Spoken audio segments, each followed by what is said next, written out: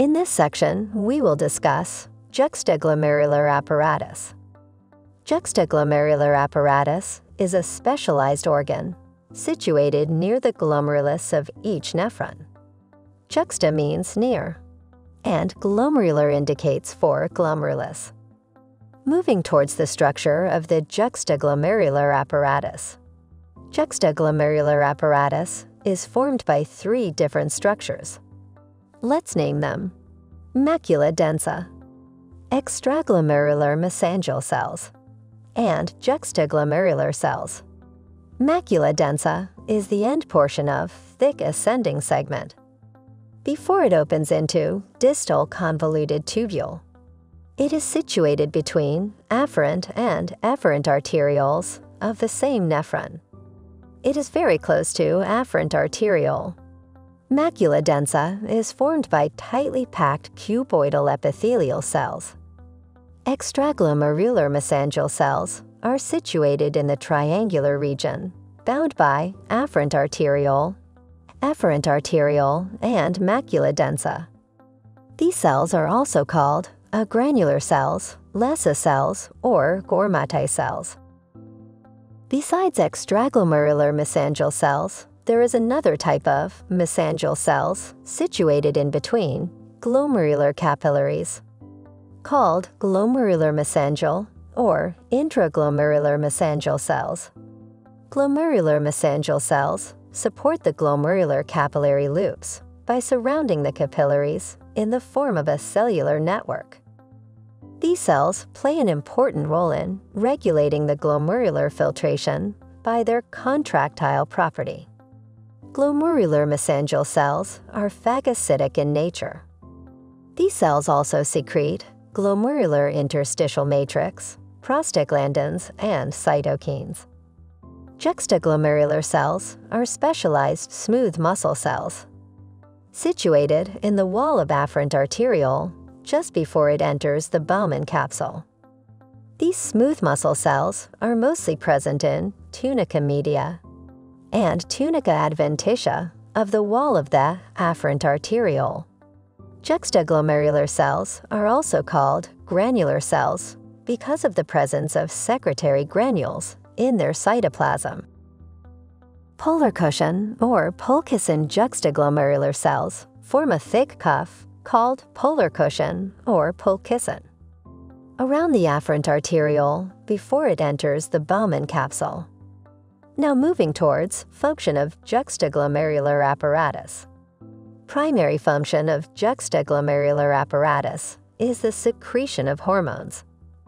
It also regulates the glomerular blood flow and glomerular filtration rate.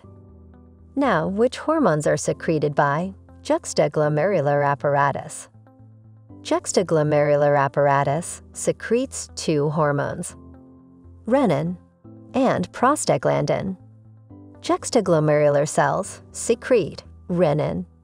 Renin is a peptide with 340 amino acids. Along with angiotensins, renin forms the renin-angiotensin system, which is a hormone system that plays an important role in the maintenance of blood pressure. Now let's discuss the stimulants for renin secretion. Secretion of renin is stimulated by four factors. First is fall in arterial blood pressure. Second is reduction in the extracellular fluid volume. Third is increased sympathetic activity. And fourth factor is decreased load of sodium and chloride in macula densa. Second hormone is prostaglandin. Extraglomerular mesangial cells of juxtaglomerular apparatus secrete prostaglandin. Prostaglandin is also secreted by interstitial cells of medulla called type 1 medullary interstitial cells. Other substances are also secreted. Now let's discuss other substances that are also secreted. Extraglomerular mesangial cells of juxtaglomerular apparatus secrete cytokines like interleukin-2 and tumor necrosis factor, and macula densa secretes thromboxane, A2. Remember that macula densa of juxtaglomerular apparatus plays an important role in the feedback mechanism, called as tubuloglomerular feedback mechanism, which regulates the renal blood flow and glomerular filtration rate. This will be explained later in this video. Now let's discuss the renin-angiotensin system. In plasma, there is specific plasma protein called angiotensinogen or renin substrate due to stimulants that are already being discussed. From juxtamedullary apparatus, renin is released into the blood. It acts on a specific plasma protein called angiotensinogen or renin substrate. It is the alpha-2 globulin. By the activity of renin, the angiotensinogen is converted into a decapeptide called angiotensin 1. Angiotensin 1 is converted into angiotensin 2, which is an octapeptide. By the activity of angiotensin-converting enzyme secreted from lungs. Most of the conversion of angiotensin 1 into angiotensin 2 takes place in lungs. Angiotensin 2 has a short half-life of about 1 to 2 minutes. Then it is rapidly degraded into a heptapeptide called angiotensin 3 by angiotensinosis, which are present in red blood cells and vascular beds in many tissues. Angiotensin 3 is converted into angiotensin 4, which is a hexapeptide. Now, what are the actions of angiotensins? So let's discuss them. Angiotensin 1 is physiologically inactive and serves only as the precursor of angiotensin 2. Angiotensin 3 increases the blood pressure and stimulates aldosterone secretion from adrenal cortex. It has 100% adrenocortical stimulating activity and 40% vasopressor activity of angiotensin 3. Angiotensin 4 also has adrenocortical stimulating and vasopressor activities. Now let's discuss the role of angiotensin 2 in detail. Angiotensin 2 is the most active form. Let's discuss its actions on various organs in detail. On blood vessels, angiotensin 2 increases arterial blood pressure by directly acting on the blood vessels and causing vasoconstriction. It is a potent constrictor of arterioles. Earlier, when its other actions were not found, it was called hypertensin.